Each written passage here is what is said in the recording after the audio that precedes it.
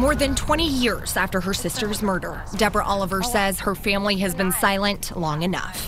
Jimmy is not guilty. He didn't murder my sister. But another family member, cousin Heather Stobbs, was disowned after supporting Rodney Reed. Everybody says, ooh, there's DNA. They stopped, and they didn't look at anything else. Stobbs says Reed deserves another trial.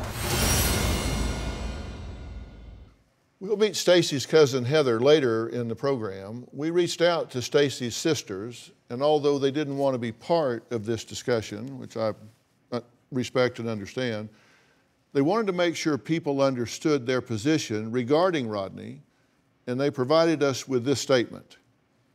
Over the past 20+ years, an elaborate story has been created trying to blame my sister's murder on her fiancé. The stories supporting Rodney always fail to tell the whole truth. They don't mention that Rodney had been accused of rape before, but he was acquitted of that case because that victim was his, quote, secret girlfriend.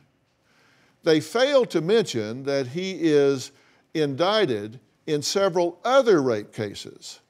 They fail to mention that 6 months after murdering my sister, Rodney attempted to abduct a woman. That victim was able to get away and identified Rodney as the man that attacked her. Rodney Reed is a brutal rapist and murderer. My sister was young and in love and getting married. Her life was taken by Rodney Reed. We are confident that the right man is on death row. Stacey's sister's position is that Rodney has a violent past. Yet he was never convicted of any other charges, nor was he indicted on what she said he was indicted on. When I sat down with Rodney, I asked point blank about his past sexual assault allegations. Here's what he had to say.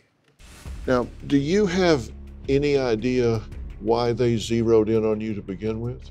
Because they had to test that DNA against yours in order to know it was you. Why you? There was other allegations before in my past. That was not true because I didn't do any of that. What were the allegations in the past?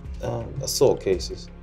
The assault cases that they have brought up about you in the past were that you have assaulted other females, and they brought some of those to court, right? Yes, they did. To make those allegations, including accusing you of raping a 12-year-old girl. They were accusing me of all that stuff. Did you ever rape a 12-year-old girl? No, I didn't. Did you ever have any kind of contact with a 12-year-old girl? No, I don't do that stuff. So why have you been accused of multiple situations of sexual violence? I believe jealousy and anger played a lot in that. I can't tell you what goes on through a person's mind to make them say certain things. Why were you never charged? Why were you never convicted of any of those things? That's something that the state would have to answer. They brought that stuff in to make it appear, I guess they were trying to dehumanize me the best way they could in front of the jury. So these cases that they brought up where they said you had assaulted other women, you're saying none of that is true? None of that's true. The charge has been dropped, dismissed, I've been acquitted. In fact, we have been trying to get the DNA testing done on that stuff. So you're not trying to hide anything here. You're saying if you got those allegations, bring them out. Yes. Did you buy that, what he just said? That it was all about people being jealous and, I mean, is it gonna be racism? Is it jealousy against Rodney? The world's out to get him. Why do 7 women come and testify, ready to testify in his death penalty case? And some of them did in the punishment phase. In the hashtag MeToo generation that we live in, why are these women not being given any credence whatsoever? Why are we gonna believe this guy? Dr. Phil. Well, hang on. No, he asked me a question. I'm going to answer it.